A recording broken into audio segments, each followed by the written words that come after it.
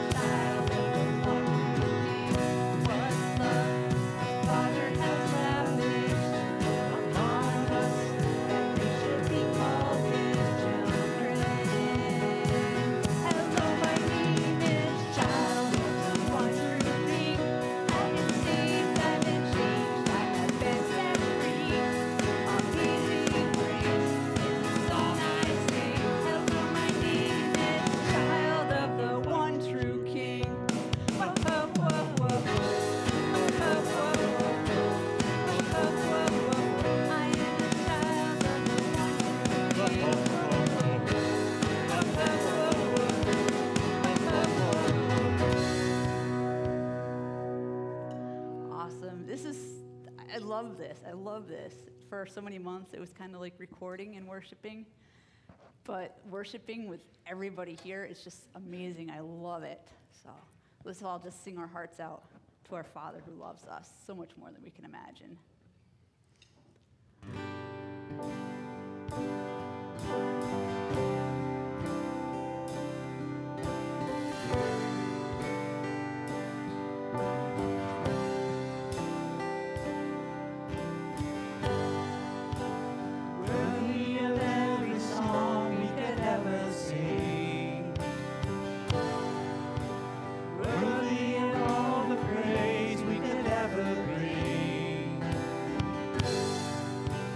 Worthy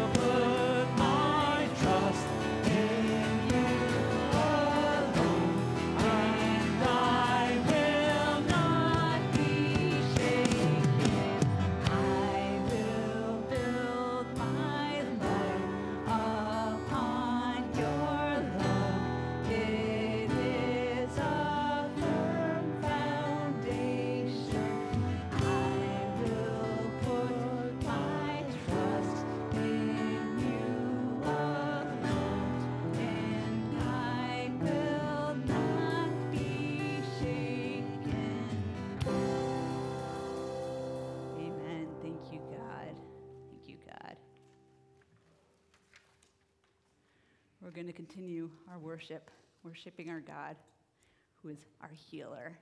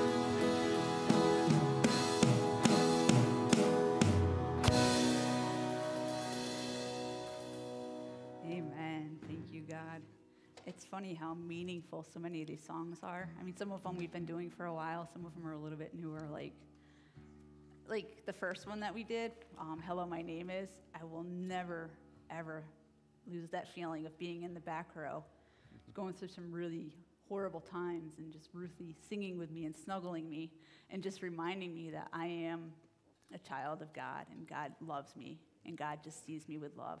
And anything you might think about yourself, it's not true. All those negative things that we hear coming through our mind, God tells us the truth. So I love being able to sing truths about how God sees us and how much God loves us. And I love being able to love God back like that.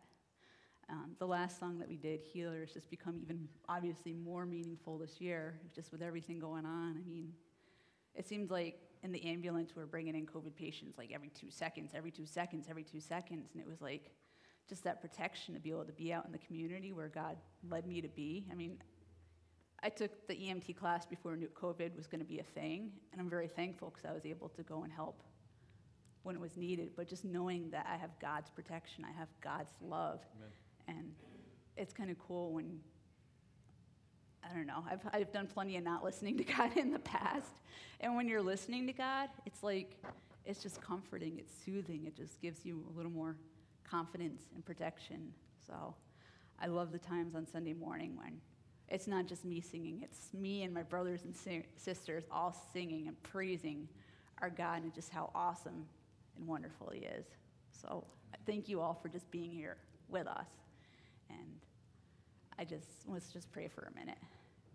Dear Father God, I say this pretty much every week, but thank you for loving us, God. Thank you for being our loving Father, God. Thank you for just all the protection that you give us, God. Thank you that you will walk with us through the fires and you'll calm our raging seas. I mean, I'm sure pretty much everybody in here has had some raging seas in this last year. God, I just thank you that you are our comfort, God. I just imagine a picture from the Psalm of just being under your wings and you just protecting us as all the flaming arrows are flying by and all the pestilences outside, God. Thank you for your love. Thank you for your protection, God, and thank you for the greatest gift, God, your Son, without whom we would be, I'm like, how do I put it lightly? We'd be damned, God. None of us are perfect. So thank you, God, that you gave your only Son because you love us that much, God. I just pray that we can continue to love you and to sing praises to you. And thank you for being here with us this morning. In Jesus' name, amen. Amen. We're going to continue with Amazing Grace, My Chains Are Gone.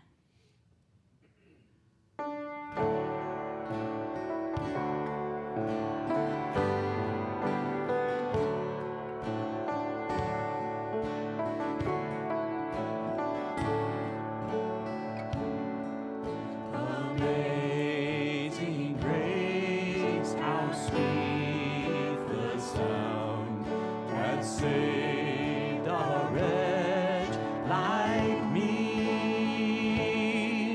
I once was lost, but now I'm found. Was blind, but now I see. 'Twas grace that taught my heart to fear, and grace my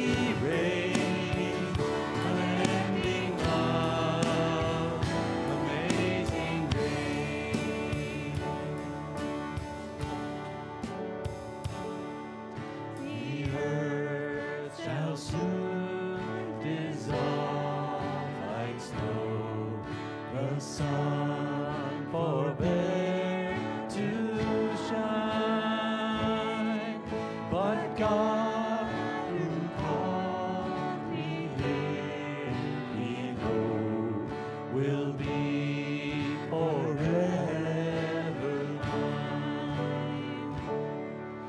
Will be forever mine. You are forever mine.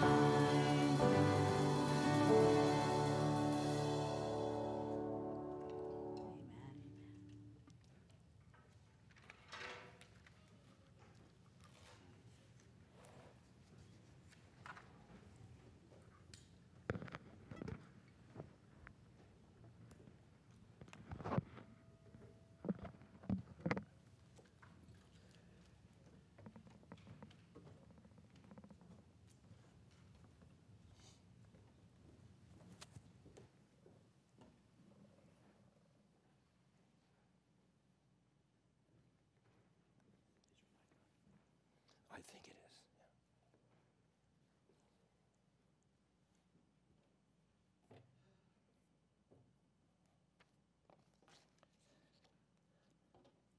Well, good morning. It is a joy to begin experiencing the original normal. And we'll continue that on, but just to be able to have a Sunday morning similar to the way we've experienced it so very, very often before this last year, we're glad to be able to be together. Let me start with a few announcements.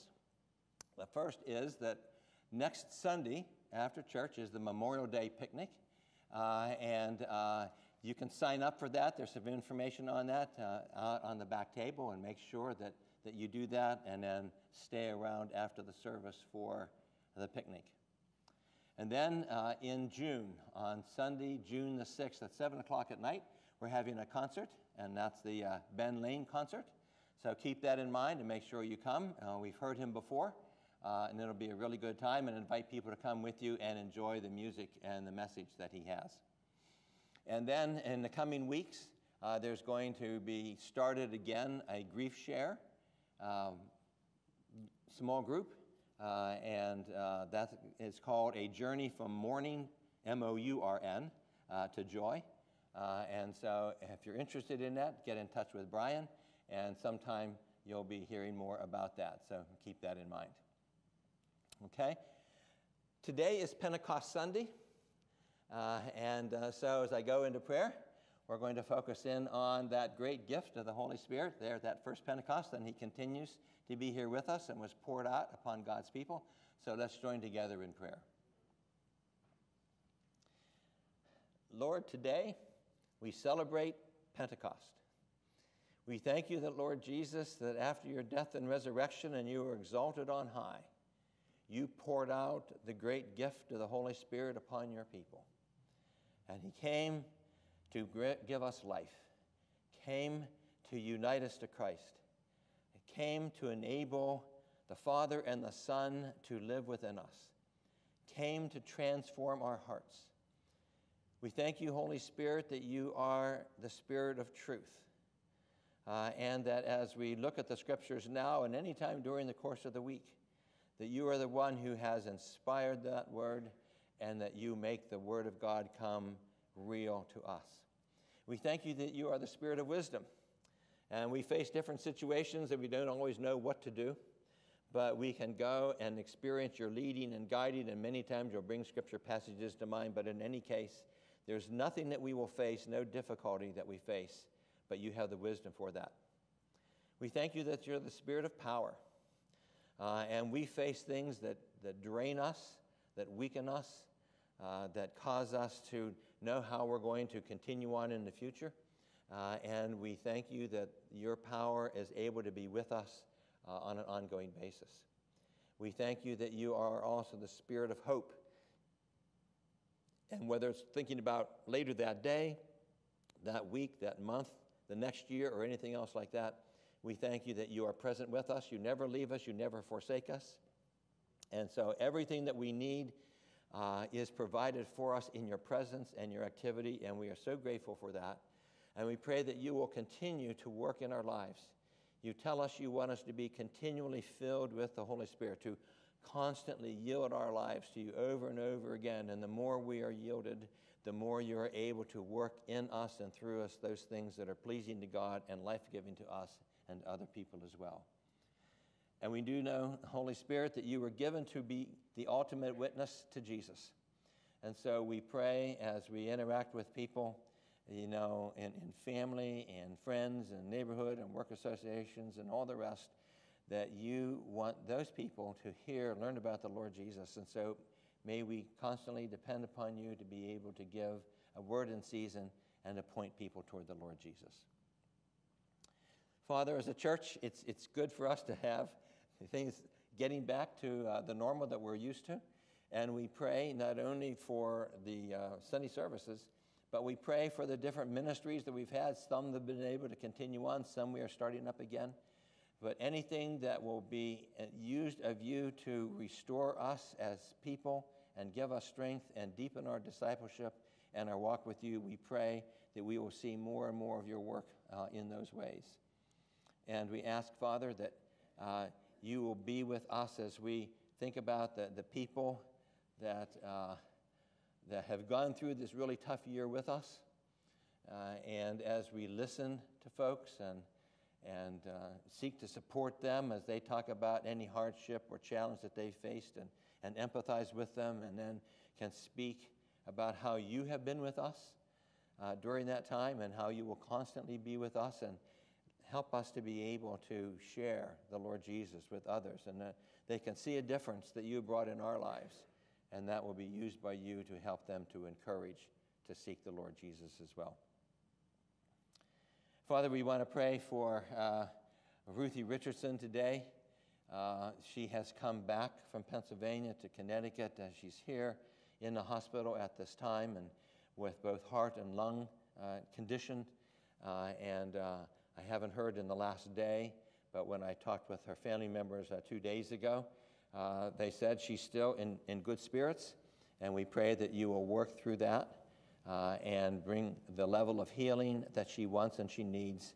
And we're glad that we'll be able to be in touch with her on a more regular basis as she's back here at this particular time in Connecticut. And Father, for anyone who is still dealing with the effects of COVID or any other kind of illness or for accidents or anything else, you care for us as people, for everything that is important to us is important to you. We thank you that whenever we know of someone who's going through a hard time, that you enable us to give a call or a word of encouragement or send a card or other things like that. May any way in which we can encourage and support people who are going through hardship, may that be increasingly true in each of our lives. And we thank you, Lord, that you have said, Jesus, you said, I am the true vine, you're the branches. If you abide in me and I abide in you, you will bear much fruit. For apart from me, you can do nothing. So I pray for all of us that we will continue to yield ourselves, walk with you, abide in you. Your words will abide in us. And therefore, as we pray and obey, you say you will bring about many good results. And the Father is glorified as we bear fruit in our lives, not just as individuals or just as families, but as a church family, as a body of believers. And we pray your blessing not only in our church. I pray for all the churches, not only in our state and our area, but across the country. The churches have been impacted by this past year. We've been weakened in different ways this past year. And we pray that you will restore us and help us to gain a spiritual life and momentum and a deepness in our own walk with you, and an ongoing desire to make sure that we talk with people about the Lord Jesus, who is the most important person we can ever talk about. So we pray that you will be with us this day. In Jesus' name. And all God's people said, amen.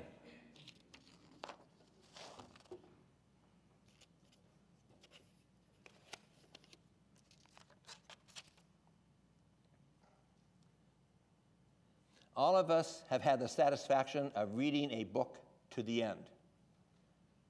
But some books add something else called an epilogue, which is additional material that sort of rounds out the story.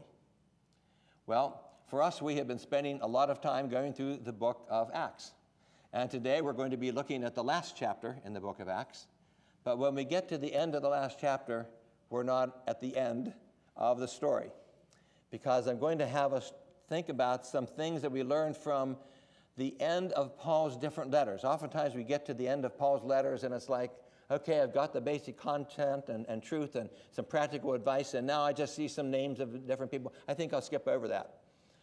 And I would like to spend a little bit of time saying that's some really valuable information for us.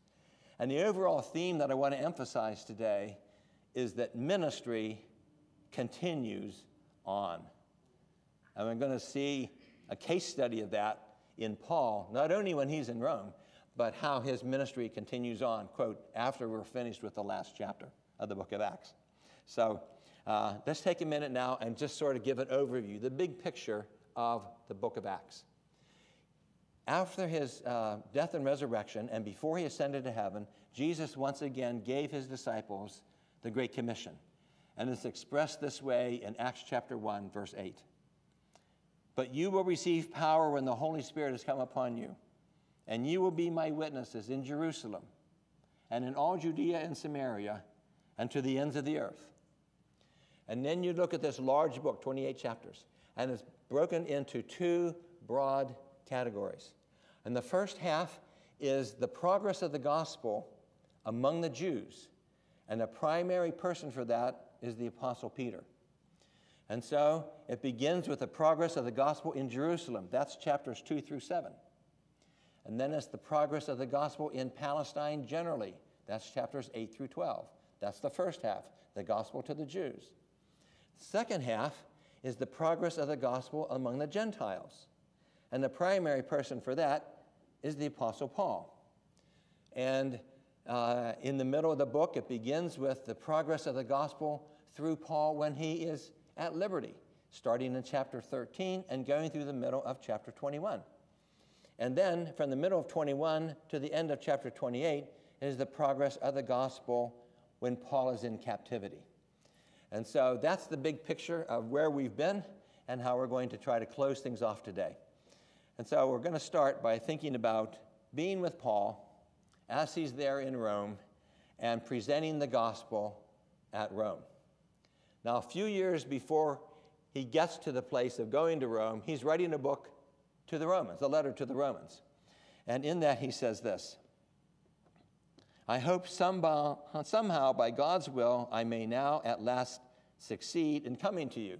So he wants to come. I don't think he was expecting he would get there as a captive, but he was saying, this is what I want to be able to do. And in that first chapter, he gives one of his basic convictions. It's chapter 1, verse 18. I know you've heard this verse before.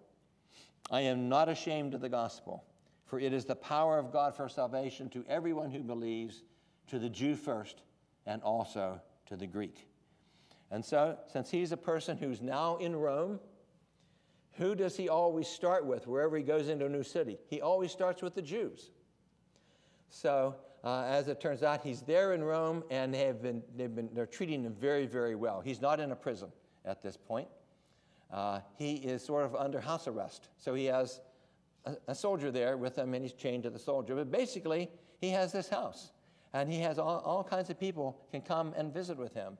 And so the first thing he does is he reaches out to try to get in touch with the Jewish leaders of the local synagogue. And they come in, and he sort of gives them the background. Let me tell you about why I'm here, in case you hear anything from Jerusalem about me. And they said, no one has said anything about you. In fact, we're interested in learning more about you. But then they go on and say, we desire to hear what your views are, for with regard to this sect, that's the way they refer to the Christians, we know that everywhere it is spoken against. So Paul thinks, okay, these are the local rabbis. I want to set up a time where I can get the leaders of all the synagogues in Rome to have them all come for a day because I want to speak to them. And so that's what they did. They set that up. When they had appointed a day for him, they came to him in his lodging in greater numbers. So now you have basically the Jewish leadership in the Roman area are now there with him. From morning until evening, he expounded to them testifying to the kingdom of God and trying to convince them about Jesus, both from the law of Moses and from the prophets. Now, as we think about his teaching elsewhere and this whole idea of the law and the prophets, and he's going to share things with them, basically what he's going to do, though we don't have this spelled out in detail in chapter 28, is that he is going to speak to these Jewish leaders about what we call the Old Testament. To them, it's the law and the prophets, okay? He's going to go over promise after promise after promise God makes about someone that he is going to bring into the world who will be the most important person that has ever come into the world. So promise after promise after promise. And then he's going to move to the gospel. The gospel is good news. These are the facts. This is what God promises, and here is what actually happened through Jesus. And he begins to put those together, and as a result, he is making an appeal to all those Jewish leaders to embrace what the Old Testament promises and to trust in Jesus, who actually fulfills those promises. So what are some of the things that he might have covered? Well, just think about this. He could have easily started off with a promise that God made to Abraham in chapter 12, that one of your descendants is so special that through him all the families of the earth will be blessed. He might have turned them to Deuteronomy 18, talk about Moses, where Moses promises that God will raise up for you a prophet like me from among you. It is to him you shall listen. And they were very much aware. There is the prophet who's going to be coming. We know that promise that God has made about the prophet who's coming. But there's another promise about someone who's going to come as a priest. Not a descendant of Aaron or Levi, but a special priest. God makes an oath. You are a priest forever after the order of Melchizedek. This unusual priest is going to make an offering and sacrifice for sin that is greater than any other sacrifice. So there is the promise of a prophet. There's a promise of a priest. There's a promise of a king. Because from the line of David, he promises one of your descendants is going to sit on your throne, and he's going to be a king. So there's a prophet and a priest and a king that he talks about. And then he might well have turned to the book of Micah and said, this is what we know. This special person is going to be born in a small town of Bethlehem, a ruler whose origins are from the distant past. Now, it's interesting.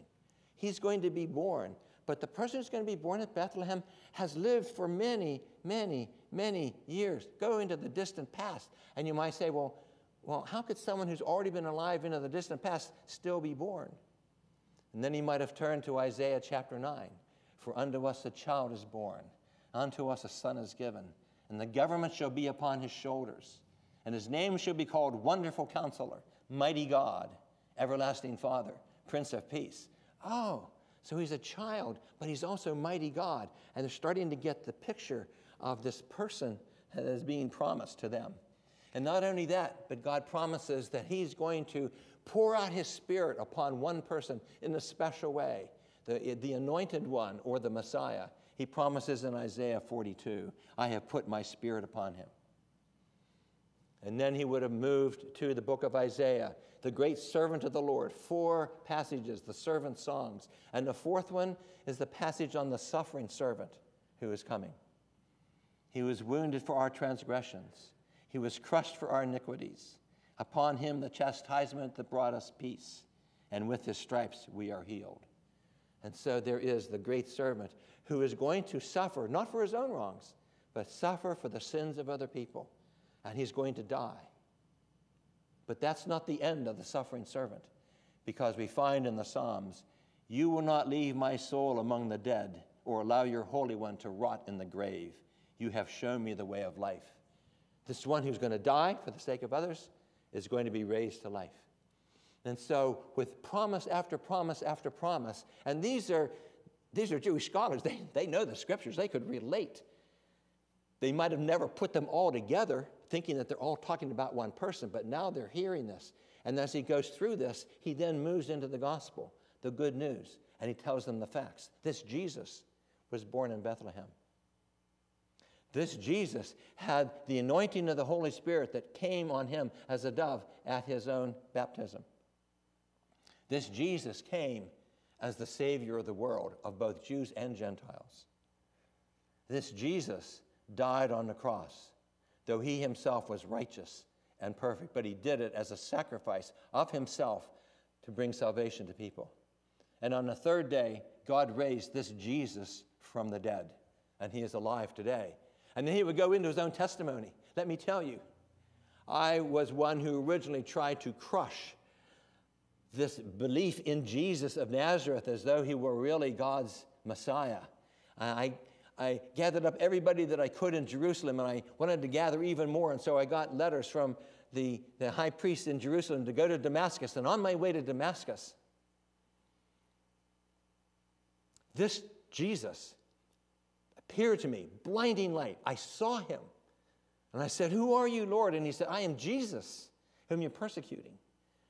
And he gave me a call to go and to tell everybody about him. He is alive. I testify to that. I've experienced that. And I want you to know that all of these promises have been fulfilled in Jesus. And I encourage you to open up your life and to trust in him as I have, because he has become my Savior and my Lord, and I appeal to you to do the same thing. And so he makes this case before them. It's what we call the gospel. In summary, what is the gospel? It's all about Jesus. It's all about who he is and what he has done. Who is he? He is God-man, the only one who can bring God and man together. What has he done? He's lived a perfect life. He's died for the sins of sinners, as we all are. And he's been raised from the dead to give eternal life to all who trust in him. And he makes the appeal. And everywhere that Paul goes, and we've seen this throughout the book of Acts, he makes Jesus the central issue. And wherever Jesus is made the central issue, people always divide. Because some people, upon hearing about Jesus, respond to him, even as we're told there in Acts 28. Some were convinced of what he said. And when they trusted in him, as Paul himself did, just like Paul and just like all the rest of us, they experienced forgiveness of sins, they experienced eternal life, and they began to experience it right at the moment they trusted in him. But as we see in other times, some disbelieved. And whether that was their final response or whether they disbelieved at that moment and they would come back later and think about it later, which, well, might have happened, everything is centered around Jesus. And so, not surprising, when we think about Paul, he's there in Rome. What does he do? Get all the Jewish leaders around. He spends a whole morning, afternoon, and into the evening in great detail explaining about Jesus, passionately explaining about Jesus and the importance of calling people to trust in him. And for those of us who have heard that message before, whether a year ago or 30 years ago or whatever, and have made that commitment to him, we know what it is like to experience him. He is a living Savior. He has come to live within us and transform us. And the message that we have, the most important thing we can say to anybody, is to do what Paul did, and that is to talk about Jesus at the appropriate time and appropriate way to whoever, whatever that person is, and maybe once and maybe 10 times over a 5-year period to continue to talk about Jesus. But that's what happens when he goes to Rome. And his ministry, immediately he launches into talking about Jesus. But as we get to the very end of Acts chapter 8, we're sort of given a door into something else that goes beyond that. And that he is going to be there for a couple years, and he has people coming to visit him all the time. And Paul's ministry does not stop because he's, quote, stuck in one place. What we'll see in connection with the different friends who come and spend time with him, he is going to continue his ministry on in a variety of different ways. And we are beneficiaries of the ongoing ministry that he did as people were coming to talk with him. So, this is what we read at the end of Acts 28. He lived there 2 whole years at his own expense and welcomed all who came to him, proclaiming the kingdom of God and teaching about the Lord Jesus Christ with all boldness and without hindrance. And so now we see Paul, he's talked to the Jewish leaders, and the question is, well, I guess, he's there, he's chained to a soldier, that's probably the end of his ministry. Not even close. he has these people coming. And we're going to look for a moment at some of the different people that are coming to visit him. And one of those is a man named Epaphras. He came from the province of Asia. We today would call that Western Turkey, okay? He had probably met Paul when Paul spent 3 years there in Ephesus. And Epaphras went back and began to preach Christ in his own town, which was Colossae. And he planted a church there in the town of Colossae. But he hears about Paul, and he ends up going to Rome to spend some time with Paul. Paul even refers to him as a fellow prisoner. So he must have spent some time there in this house arrest situation that Paul was at. And Paul, see, this is a wonderful, godly man. He refers to him as a beloved fellow servant, a faithful minister of Christ, someone who's always struggling on your behalf in his prayers that you may stand mature and fully assured in all the will of God. And as Epaphras spends time with them, he says, Paul, I'm really concerned. You know, God has blessed us. We have a church. But there's some false teaching that's coming in. It's a combination of some Jewish thought and some pagan folk religion. And I'm trying to protect our people from this because this false religion is undermining the supremacy of Christ. And so what does Paul do? He continues his ministry by writing a letter. Timothy is there with him. Paul's chained, okay? But Timothy is there, and so it's probably Timothy. Paul says, I want you to write down these things. So he begins to give Timothy the words, and Timothy writes out, and we now have a letter to the Colossians. It's Paul's ongoing ministry as his way of ministering to his friend Epaphras. Then there's another person. You know, he welcomes all these people, okay? So there's another man who comes in. His name is Onesimus. This man had been a slave. He had stolen money from his master, and he had run away. How do you hide yourself? Go to the biggest city in the empire. But while he's there, somehow he hears about Paul, and he ends up visiting Paul. So what does Paul do? Shares Christ with him, and he leads Onesimus to Christ. He refers to him as, whose father I became in my imprisonment. And so this man who had been a slave before he came to know Christ has this mentality, oh, God has saved me. I am here to serve. And so he pours himself into helping Paul in any way that he possibly can. Paul talks about the fact that he served my imprisonment for the gospel. And in the conversations with this man, he says, well, you know, you were a slave. You know, who was your master? They said, oh, it was a man named Philemon. Philemon, I knew him years ago when I was in Ephesus. He came, and I led Philemon to Christ. He lives in the town of Colossae. Oh, yeah, he goes to a church there that Epaphras has been pastoring. So what does Paul do? He wants to continue ministry. So he says, Timothy, come on over here. Take this down. And he ends up writing a personal letter to Philemon. So that's the way he continues ministry for the benefit of Onesimus. And then there's another man who's there with Paul. And he's been around this man before. His name is Tychicus. And he was a very trustworthy man. He was also from western part of Turkey. And he was one of the small number of people who were entrusted with a very large gift of money that Gentile Christians gathered together to have it taken to Jerusalem to help the poor Christians who were there. Very trustworthy man, very godly man. Again, he describes him as a beloved brother, a faithful minister, and a fellow servant of the Lord. So as Paul's thinking about this, he has the letter to Colossians, he has the letter to Philemon, and he thinks about the fact that, you know, I got to know those people through my ministry in Ephesus, and Tychicus was there.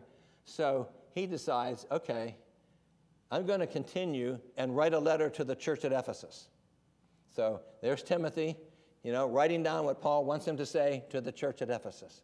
And it's interesting, if you've never done it before, sometime take part of a week or something and read the 4 chapters of Colossians, and right after that, read the 6th chapter to the Ephesians. Those books are written back to back, and you'll see some real similarities between them. For example, in both cases, you'll see different pagan religions and demonic powers and principalities who are fighting against the church, and Jesus is supreme. And you'll see his complete supremacy over the false religions and the demonic powers that are impacting those two churches. From a practical standpoint, you'll see something in those two books you don't see anywhere else. Paul uses the picture of the change that happens when we trust in him. And it's like a change of garments. And so he says, what you need to do is you need to put off this old lifestyle, this way of thinking and acting and doing things that was characteristic of your life before Christ, and put on the new life of following Christ and righteousness and true holiness, and the Spirit of God is working in you. So put that off and put this on. You'll see that in both of those books. And so Paul has now continued his ministry by writing 3 letters. And he turns to Tychicus and said, brother, I appreciate you being with me here, but I have a job for you to do. I want you to take these 3 letters. And first of all, I want you to go to Ephesus and bring the letter to the Ephesians church. And then you go beyond there, and you go to Colossae. That's 100 miles inland. And you give this letter to Epaphras for the sake of his church, and you give this personal letter to Philemon, because I'm going to write to him about Onesimus. And I'm encouraging him how he is to respond as a master to this man who stole from him and ran away from him, and I want to show him how to respond as a believer. So he had these different individuals, and Paul continues his ministry through these people, through writing. But there's other people who decide to visit Paul when he's in prison. And there's another man who's named Epaphroditus. Now, this was a man from Philippi in Macedonia. And the Macedonian church was the only church of all the churches that Paul planted, that was the only church that tried to financially support him. And they had done it on a number of times. And when they learned that Paul was in prison, they turned to Epaphroditus and say, we want you to go to Rome. And there's 2 things we want you to do. First of all, we want to send Paul a gift. I mean, we've done it before, but it's really important that he knows our love for him in this way. Paul describes it as a fragrant offering, a sacrifice acceptable and pleasing to God. So you go and you personally bring this gift to him for his financial needs. But in addition to that, Epaphroditus, you know, if it were possible, many of us would go and serve Paul. But, you know, he's in Rome. That's hundreds of miles away. Okay, so we want you to go, and you represent our church, and you serve him representing the body of believers in the church of Philippi. And this man took that so seriously and just so poured himself into that, he ended up breaking down his own health. And now Paul's dealing with somebody who's there to help him, but has tried so hard that he's made himself sick. And Paul says this, he nearly died for the work of Christ, risking his life to complete what was lacking in your service to me. And as Paul's talking about this, you know, you just imagine, yes, he's chained to a Roman soldier, but this is part of the imperial guard, and of course they would change different soldiers from time to time. And I can just imagine these soldiers saying, I have been around a lot of prisoners. Nothing like this guy. I mean, you can't believe it. He has people coming to him all the time, and he's writing letters, and he's encouraging, and he's praying for people. That word goes throughout the entire imperial guard. This is what is said. It has become known throughout the whole imperial guard and to all the rest that my imprisonment is for Christ. One, you know, hear about this prisoner. What crime did he do? Did he kill somebody? No. No crime at all, really. Why is he there? Well, because he believes in Jesus, and they tried to shut him down, and so he ended up here. But what an amazing person. And so you end up with a number of the imperial guard coming to know Christ, as a result of just being around Paul. But Paul wants to continue his ministry for the sake of Epaphroditus and the church that sent him. So he continues on by saying, Timothy, come here. I'll tell you what to write. And he writes a letter to the Philippians. And when he's done with that letter, and Epaphroditus is well enough to be able to travel again, he sends that letter to the Philippians, to that church by Epaphroditus. These are known as the prison letters, the prison epistles. So Paul, even though he's stuck in one place, he doesn't stop ministering. He's using these letters. But then we find out that, and we don't know the details why, he's released from prison. So what does Paul do when he doesn't have to stay in one place? He's going to travel and he's going to do ministry. So he takes with him another one of his long-term friends who's there with him. His name is Titus. Now, Titus is someone that he had led to Christ, most likely when he was there in Ephesus. He refers to him as my true child in a common faith. He had spent a lot of time with Paul, especially when Paul was working with the church in Corinth, which was a cantankerous church. And so Titus was the one that did a lot of the work for helping Paul, working through the issues there at Corinth. So he's a well-known, very respected guy. And so Paul says, look, I don't have to stay in one place. Let's go somewhere and do ministry. Come on, Titus, we're going to go to Crete. So they go to the island of Crete, which is in the eastern Mediterranean. It's a long, narrow island. And they spend time on mission in Crete. But Paul doesn't want to stay in Crete too long because he wants to go to other places as well. So he says to Titus, okay, you stay here.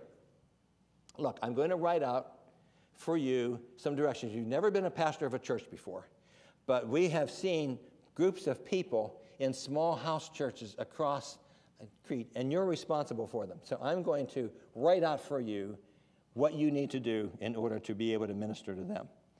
And he says, to put what remained in order and to appoint elders in every church. He says, Titus, look, don't think that you're going to be able to do this all by yourself. So he gives them the guidelines of the elders and said, find these kind of men in each of the house churches that you are at, that we've helped to establish.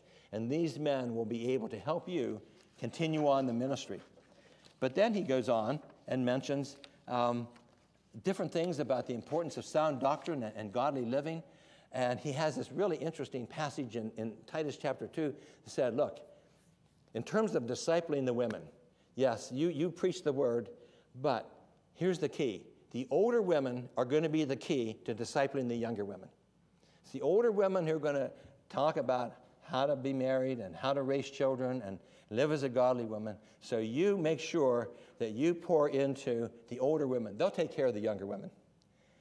And so he gives different directions for that. So Paul leaves Titus there in Crete, but the way he continues his ministry for the island of Crete is he writes to Titus. Where's he going to head? Well, he's going to head back to the province of Asia. He's going to head back to western Turkey. So he goes to Colossae because he told Philemon in the letter that he sent, he said, I want you to prepare a guest room for me. So I'm sure that he goes into Colossae and spends some time there and sees things. And then he comes back to Ephesus, which is on the coast. And when he's there at Ephesus, he has Timothy with him. And Timothy was his true son in the faith. So they're in Ephesus. He had spent 3 years in Ephesus. So basically at that point, Paul's just sort of getting the lay of the land. Okay, update me. What's been happening since I've been away? Okay, and once he has an idea what's happening, he says, Timothy, look, I need to move on from here. I'm going to go back to Macedonia. But I am going to minister to you by writing out how you can be a pastor. We know this as 1 Timothy. So he writes, and he continues his ministry once again by writing. What he tells Timothy is, here's 3 major things that you need to be aware of to be the pastor of this church. First, charge certain persons not to teach any different doctrine. They started to have people move away from the doctrines about Christ, and so he gives them directions on that. He gives them a lot of information about how do you develop the corporate life of this church. And in the 3rd chapter, he gives him detailed instructions. These are the kind of people to look for as elders. These are the kind of people to look for deacons. And you remember just a week ago when we had our membership meeting, what did we have down as the list? 1 Timothy chapter 3. These are the guidelines that God has given us.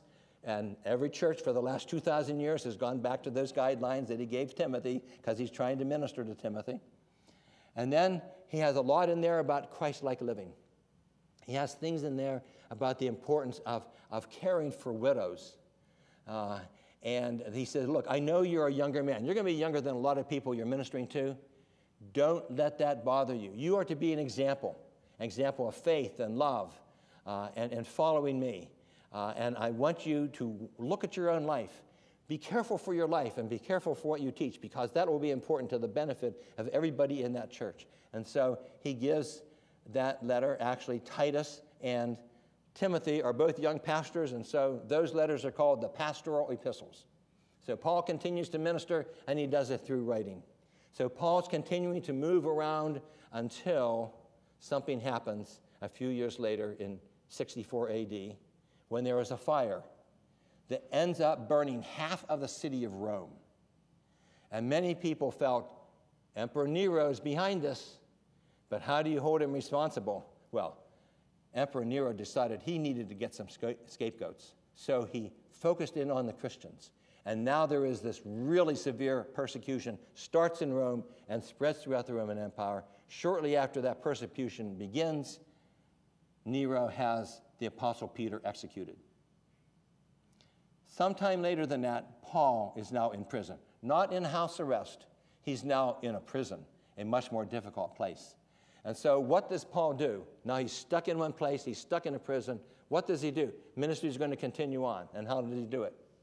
He writes a letter. He writes a second letter to Timothy. And in that second letter, he is trying to help Timothy with the situation that he is facing, because now he said, in my first hearing on this, it didn't go well. Several people abandoned me, and they accused me, and I don't know whether or not I'm going to come out of this or not. But he does say these things to Timothy. In 2 Timothy 1, he says, do not be ashamed of the testimony about our Lord, nor of me his prisoner, but share in suffering for the gospel by the power of God. Okay. That word to Timothy is not good back then. Christians across the centuries have been benefited by that, and I think we need to be aware. As our country is becoming increasingly aggressive in its secularism, and increasingly rejecting and replacing biblical truth and biblical ethics, we can anticipate the pressure will come upon Christians to feel ashamed that we believe what we believe, to feel ashamed for standing for things that our culture is increasingly against. And of course, the power of shame is that we will silence ourselves. I don't want people to know about this, because I'll have to end up paying a price. We have a cancel culture going on right now. And I think the word for us is, should we ever face that, we need to make sure we don't give in to shame. We believe in Christ, we believe in the gospel, and we will still talk about that and seek to live that out. And then in the second chapter, he gives an encouragement that is important, especially for some people in our church. It's found in 2 Timothy chapter 2, verse 15. Do your best to present yourself to God as one approved, a worker who has no need to be ashamed, rightly handling the word of truth. Now, some of us here have heard that verse many times in the last year or so because of the children's ministry during the week called Awana, A-W-A-N-A. Right? Approved workmen are not ashamed. And many women and men work together with Sandy Caldwell for the children's ministry of Awana, but that's the verse that they would always mention. But as Paul comes to the end of that letter, he says, looks to me that I only have a short time left. And he gives this word of challenge and word of encouragement. I have fought the good fight. I have finished the race. I have kept the faith. That is a good verse, chapter 4, verse 7, for any one of us, whatever our age. We want to live in such a way that however long the Lord gives us to live, we want to be able to say, I have fought the good fight. I have finished the race. I have kept the faith. So even though he's once again stuck in a place, Paul's always thinking ministry. Ministry has to continue on. If he can do it in person, he does it in person. If he can do it by letter, he'll do it by letter. But that emphasis, ministry continues on, I think is important for us. So let me close by first of all speaking to those of us who have known Christ as our Savior and are at a point right now where things are sort of coming back to normal. The impact of COVID on our church and on churches across the country is that it has limited and curtailed ministry in a variety of different ways. Not completely, but in significant ways. And we're starting to get back to normal. Sunday morning is going back to normal. We have other ministries that we're continuing on and maybe other ministries that we want to do. But I would just say, we are so much like the Apostle Paul in this way. When Paul did ministry, he's such a larger-than-life figure. We sort of think of him as this individual doing all this stuff. Paul's always got himself surrounded by people. He's always working with people. He's always working through people. And so think about the ways in which your ministry is involved with other people. Maybe you're part of the worship team. Okay? Maybe you're a person who's involved in a small group study or in a Sunday school class. Maybe you're someone who's involved in other kinds of ministry with your friends. VBS is coming up last week in July, okay? That was mentioned last week.